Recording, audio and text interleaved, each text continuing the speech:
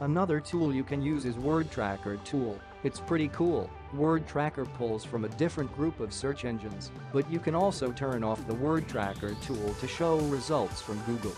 So we just do a search on our African elephant. The African elephant searches is only as a lower 462. That's like nothing hamburger. But if we tackle this on Google, we can actually go through and see. It should be like 14,800 or whatever, a little bit different. You could see the cost per click, everything like that.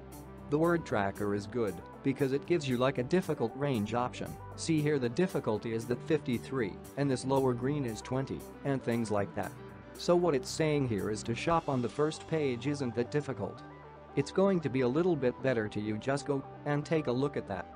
It also shows you Amazon, YouTube and everything like that. And again, another tool I like to use is Keyword.io. It's a lot like Word Tracker, it is a little on the expensive side. You need to pay, of course. We can take the word African elephant also and see what comes up here. If you don't have paid account, all this stuff is not going to show up and it's going to be kind of a little pain. The results in here are very higher, and I think the reason the search is higher here because it's also showing from MSN, Bing, everything like that. That is right, or might not be, that I don't know, that is only my guess. But we see here the different types of different words, subcategory words. You can look at all kinds of competition reports, everything like that. So it's pretty cool. You can check the keyword suggestions, see related keywords, questions. Another tool is Keyword Sniffer tool. Make sure to go keywordsniffer.com, you will find a lot of benefits from it, of course.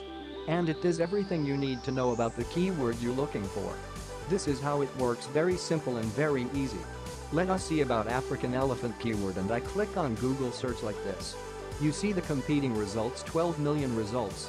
If I want to isolate that and to reduce the results, I click on Google competition like that, and you see 14 million also in quotation marks. Still, it is high, of course. We can also go to Bing search at the glance also and check what else out there, if there are advertisers or anything else. We can go to the Yahoo search also from here. We also can check pay per click in a second to see the paid competition as well.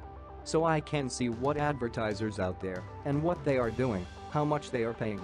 You can check Google Trends also if you want, check domain names which are important, affiliate programs, offer vault, ClickBank affiliate program.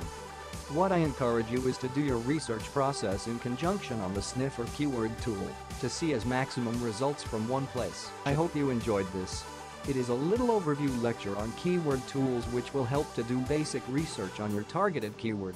Thanks for watching and see you.